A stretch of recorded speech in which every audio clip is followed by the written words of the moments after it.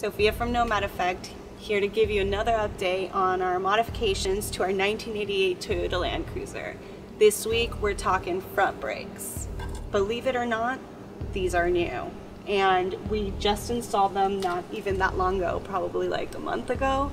And I know they look pretty rusty, but that's because in Miami it rains a lot, especially in the summer. So these have been out in the elements and pretty vulnerable to the rust that happens when it rains. So let me just take you back a few weeks to when we installed it and show you exactly how we did it.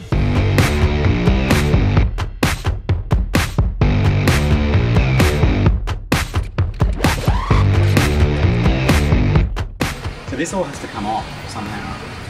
I'm not exactly sure how it comes off. So the first thing we want to do is get the locking hub off. You use a 10mm socket, and it's probably more effective when this is off to use an impact gun, but I don't have the right attachment right now for my impact gun, so I'm just going to use this ratchet.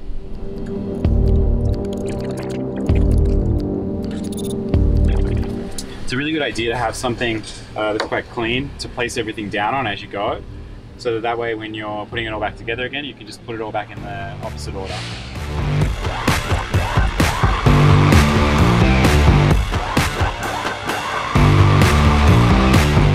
Okay, so there should be 6 bolts in total, and once you get those 6 bolts out, this should just slide out.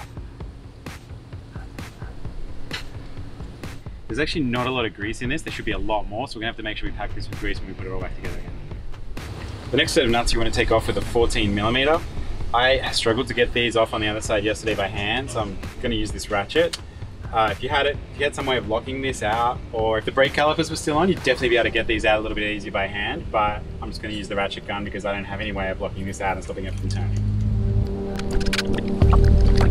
Scratch that. I'm gonna use a 12mm socket to get these off with the ratchet gun.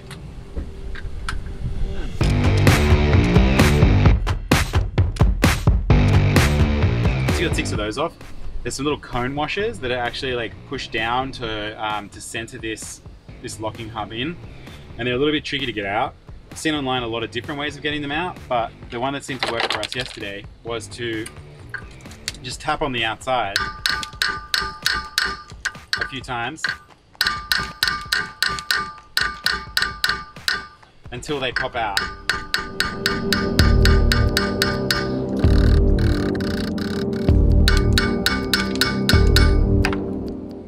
That was an ideal situation right there. Okay, once you get them started, they're on there pretty tight generally. You can just grab them with a pair of pliers and you should be able to wheel them off.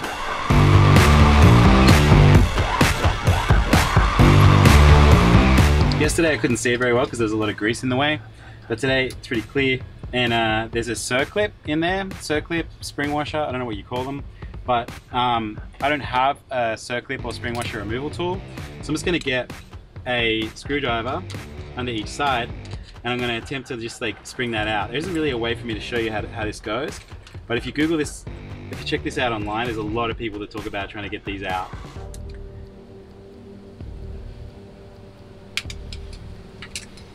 And it's not easy, actually. It's probably easier to get it off than to get it on, though. Yeah.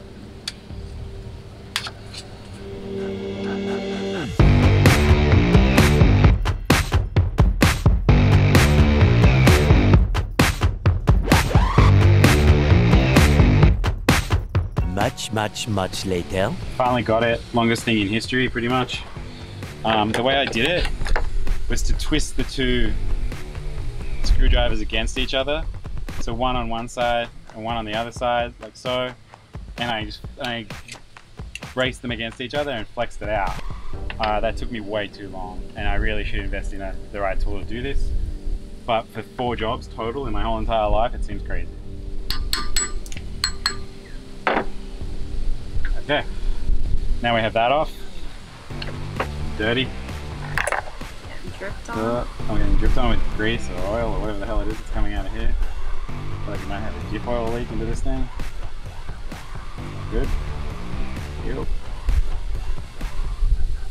Yep. Gross. Okay, now this is where your 52mm comes in, and there's actually two nuts that you gotta get off. There's one, and then there's like a weird kind of washer, and then there's another one. First one. This is the washer I was talking about.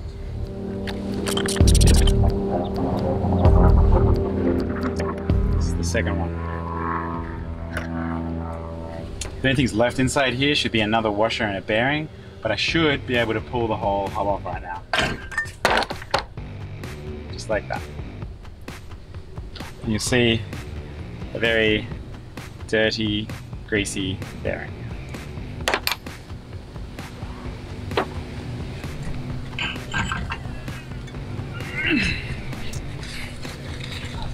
I'm just going to use a rag and I'm going to try and clean up this a little bit. It's gross. Now, Sophia's going to quickly clean this up with a wire wheel while I go and knock the hubs out, knock the studs out, sorry, so I can remove the hub from the disc brake, and I'll be back in a second.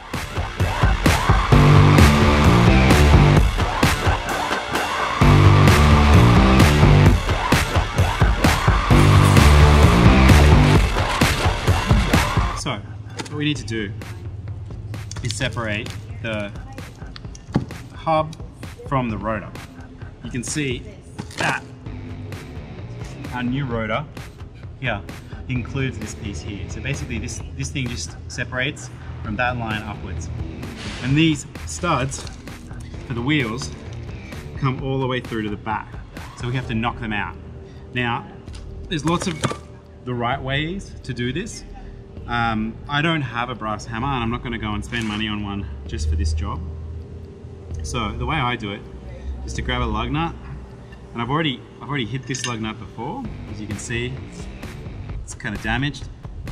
So what I'm going to do is I'm just going to put this lug nut onto the end of this and hit it really hard with a hammer, and it should just come out.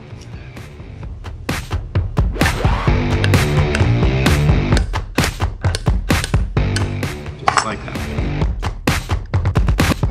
And you've got 6 of these to go. Sorry, 6 of these in total. Doesn't need to be done up tight or anything like that.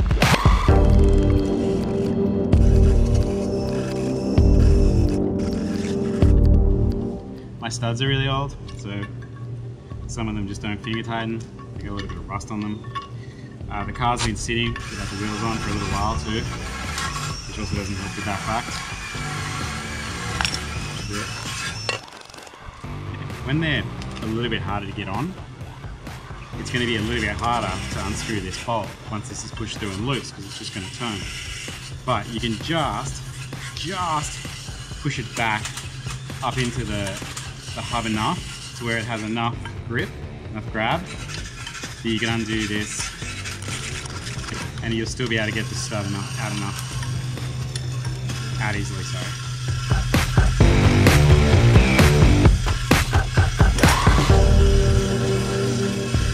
Just like that. I mean, or you could use a ratchet gun.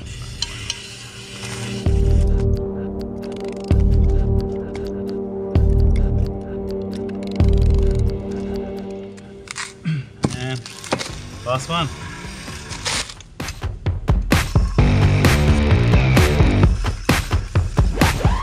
And yesterday I found this was a little bit rusted to this, but it looks like today it's gonna come off like pretty easily.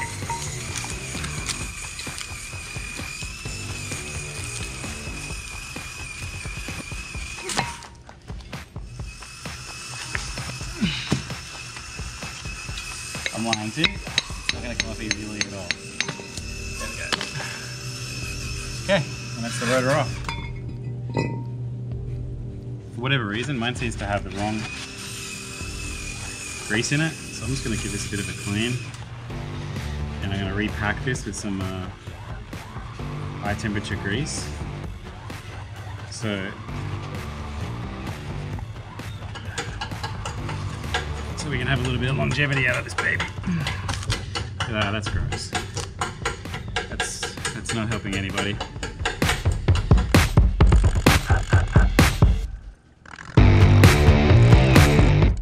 while Sophia's cleaning up the rust off the inside of the brake rotor protecting plate thing, I'm gonna just shove a little bit of paper in the front there, and I'm gonna shove a little paper in the the other side as well, just to stop anything from getting in there. And I'm gonna hit all this with the wire wheel.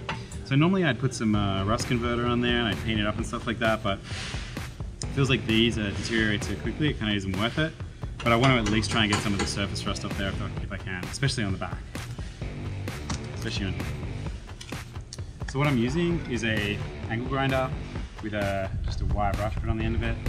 I'm not going to go too crazy with this, but like I said, I like putting shiny parts on the car, so it seems silly to put a really shiny brake rotor on here without having this all looking a bit nice as well.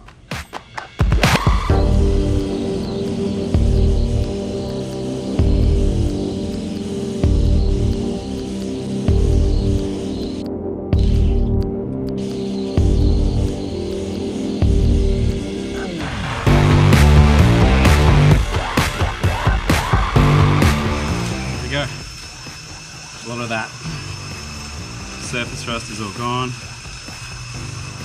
It's looking much nicer now. Still pissing out some gunk, but it's looking much better. Now, installing the new rotor is basically just doing everything in opposite, backwards basically. So you want to place this over the top, making sure you have your two locating bolts and your studs lined up, like so. I don't know whether I showed this on the sequencing, but you have to make sure you take out these two 14mm bolts before you start start removing the rotor from the hub, because these are also the first things that you put back in. Bikini car wash going on over here. Bikini car wash for the brakes. Sophia's been cleaning up these disc brake protectors while I've been over there installing the studs. This looks pretty seductive. Yeah, baby, yeah. Gotta get it nice and greasy. Yeah, you really can't you can't really put too much grease on this, I don't think. Like, it's probably not good to like fill it so it doesn't move, but I think that getting as much grease on there as you can is a pretty good plan. Doing it in reverse of the way we took it off. First thing back on. Let's put my fancy new shiny rotor on there without trying to get as much grease onto the rotor as I can. Okay, so you want to try and push this back as far as it'll, and make sure it's pushed back in there as far as it'll go, so that way the bearing fits really well. I'm also going to clean up the bearing and the washer, and I'm going to put new grease on this as well.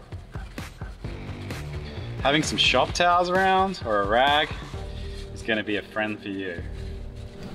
I'm going to take this opportunity to really hammer home some grease into my bearings. To do that, you look at the little rim here, and you really want to try and force grease down. When these are new, you can actually get grease to come out the other side, but because this is already kind of packed with grease, it's pretty hard to get it to go all the way through, but just do your best. If you've got new bearings, then that's great. And again, this is Valvoline high temperature grease. Okay. That's the first thing that goes back in, and it needs to go all the way back up into there. So, next thing that goes back in is this locating washer, and it's got a little notch on it, and you'll see there's a notch on the thread there, and that'll line up. So, then we've got the first nut.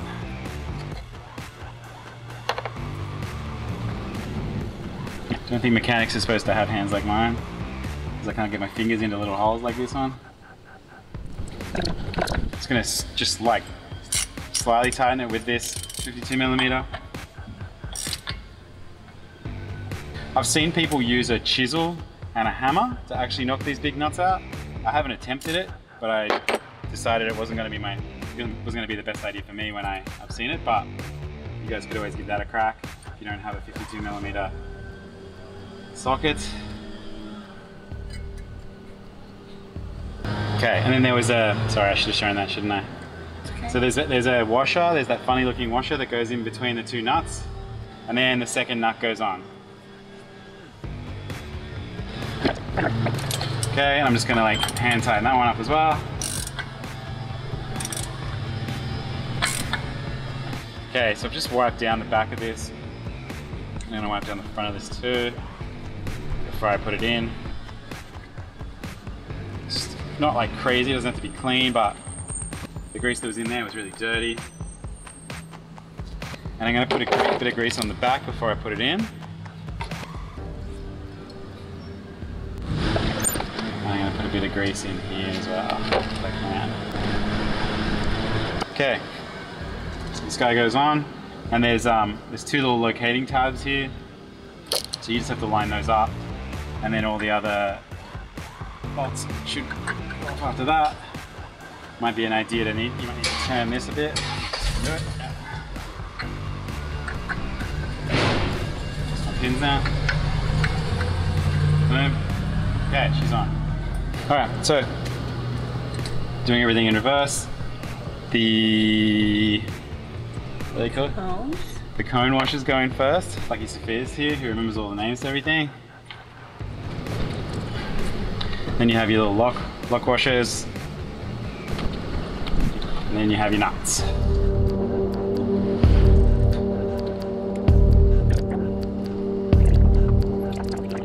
So using the 12mm socket, I'm going to just do these up. Yesterday when I was doing the other side, I had the drill on high power and it actually like spread a few of the split washers. So I'm just going to turn this down today and just see how I go. If not, I might actually even use a hand wrench.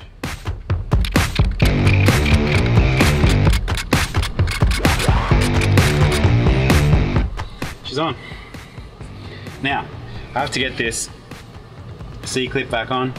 I'm not going to embarrass myself by doing this on camera because it'll probably take me a while, so I'll be back with you in a minute.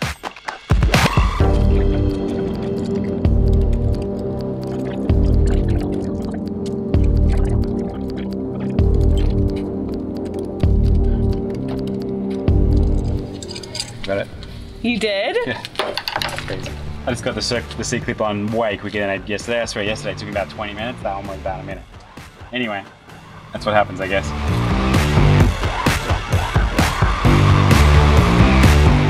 Okay, so second camera just messed up. I'm gonna just packed a bit of grease into the end of this hub, and I'm gonna pack a bit of grease into the end of this one. And then I'm gonna install it and put the last 6 bolts in.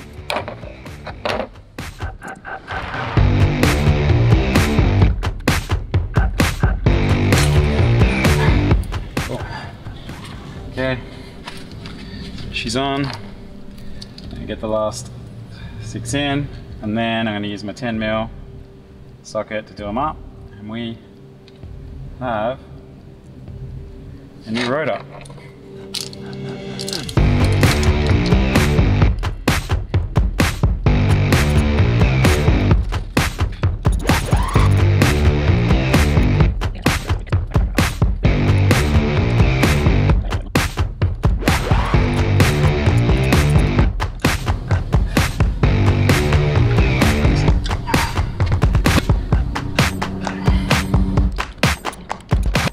Oh yeah, and there you have it.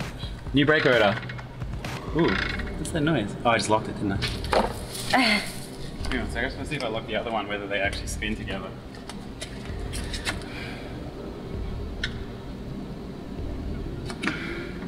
Is that spinning?